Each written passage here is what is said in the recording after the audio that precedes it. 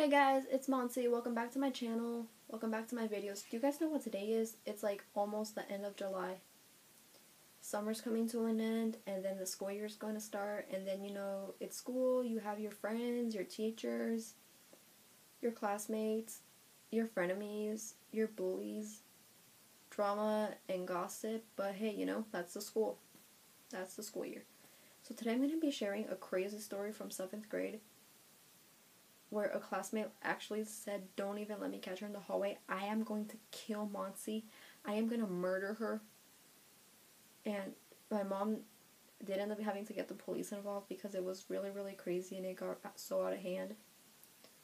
This happened, like I said, my 7th grade year. I'm going to call the girl Sarah, her friend Sasha, this other girl that got involved, Aqua, my friend Lisa, and my best friend at the time, who was not relevant to the story, Lulu.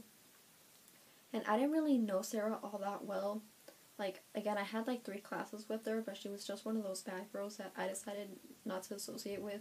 She would always get in trouble for back-talking teachers, not doing her homework, skipping class, and just doing a bunch of crazy stuff that she shouldn't even be doing. And eventually she just starts talking bad about me, but again, she was friends with Sasha, and Sasha was one of the meanest girls. Like, she was very smart, but she was one of the meanest. Like, she would literally, in elementary school, tell me to go kill myself.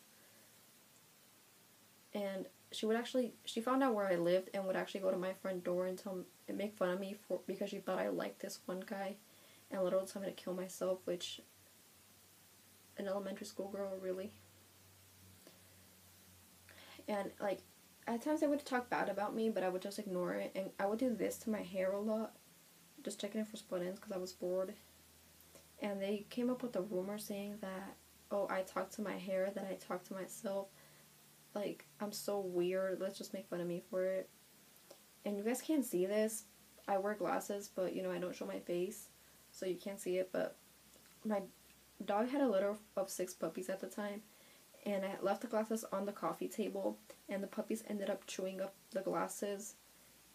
And it was one day in a math class, where I had to return a library book, and if I was able to return it that day by a certain time, I wouldn't have to pay any fine or anything. So I immediately just left my glasses on the desk because I didn't need them to walk around the hallway or anything, just to see the board and to read a book. So I just went to quickly return it. By the time I got back, which was, by the way, less than 5 minutes, Sarah has my glasses in her hand. She's collapsed on the floor, like, trying to catch her breath. And the whole class is laughing at me just because I chewed up my glasses or because I ate my glasses. Even the teacher was like, "Is this thing yours? Like, is this junky thing yours? Keyword junky?" And I'm like, "Yes." I'm like, "Can you just give me my glasses? It's not funny." Like, I don't even know if I told her that my dog ate my glasses or that my puppy ate my glasses. And she would tell people that I was a lesbian because she thought I was staring at her once, which I was just looking at the clock.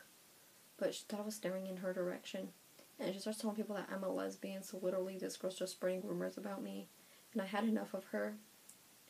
And she was actually mean to Lisa as well, which is how Lisa and I met. She would be like, "Oh, hey, Lisa, they invented this thing, it's called shutting your mouth." And Lisa would be like, "Yeah, I know, maybe you should be the one to start." And I didn't even know Sarah's actual name at the time. I didn't even know if her name was actually Sarah because she had so many nicknames. And one day in our 2nd class, which was actually before our math class, not right before, but before our math class, this girl, Aqua, asked me, "Hey, do you like Sarah?" And I'm like, "Sarah tells people I'm a lesbian. I think I know what she means." And I'm like, "No, she's such a brat. She's such a baby. She's the B word." And Aqua told Sarah, like, she had texted it to her, but I didn't realize that her phone was in her hand. "Oh, she said you're a bitch." Like, yeah, she said you're a beach. And because Sarah had read the text message and everything, she was like, she stands up, like, at the end of class, "Monty, what did you say to me? I am gonna murder you. I am gonna kill you. Don't even let me catch you in the hallway. Come say it to my face, Monty. I am gonna kill you." And, like, I was afraid. Sarah was actually one of those really bad kind of girls. Like, Again, she was known for starting fights around the school. Sorry about this. Okay, great. Sarah was actually one of those really bad kinds of girls. Like, she would actually start fights with, like, a lot of people. One day, it was right after school, she and some other girl got into a fight. One of the girls, like, pulled out a lighter and, like, nearly set the other girl on fire. Like, she tried to set the other girl's hair on fire and then set the girl on fire. And, like, the school deputy ended up having to pull them apart, I believe. So I told my parents about what had happened. My mom was so scared, and she actually ended up getting the police involved, like the school deputy involved. And he didn't know my mom personally. He was a regular where she was working. So she tells him, and then the following day, Aqua had said some stuff to me, but I'm like, she's gonna get in trouble at the end. So he calls me into his office. He interviews me first, like, you know, what's going on, has me fill it out. He asks me, you know, are you friends with Sarah? I'm like, no, I wouldn't even be friends with her if she was the last person on earth. Like, my best friend is Lulu, and he's like, well, this stuff happens between best friends because they know so much about each other. How does Sarah know so much about you, or why does she say you're a lesbian, and, you know, all that? By the time he calls her in, he has Aqua write up a report about what happened, and, you know, why she did what she did. It's crazy, and he had to stand next to each other, and we refused to, and he's like, if you don't stand next to each other now, I'm gonna make you guys hug. And we immediately just stand next to each other, like touching each other, like our arms touching.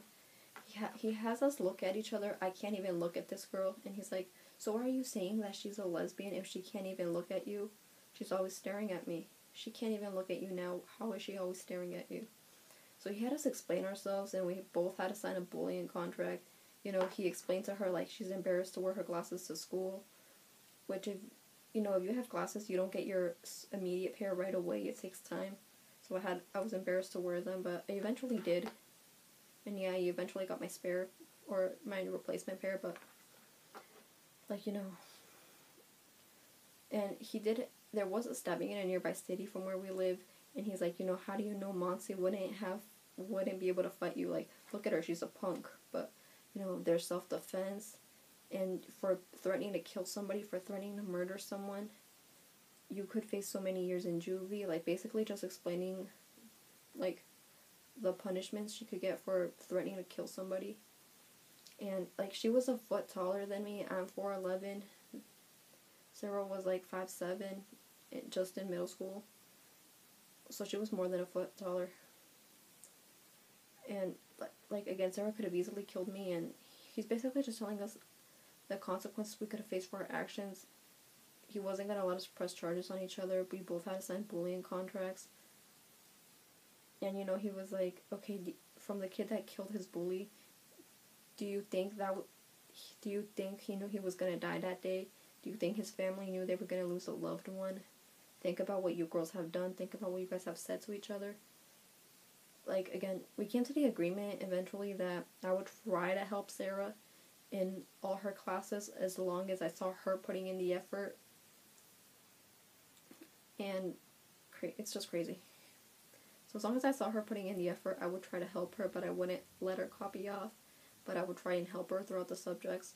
And the reason why is, again, she was upset that, you know, it felt like I was barely trying and I always got good grades. But no, I actually put in the effort. But that I was always getting good grades.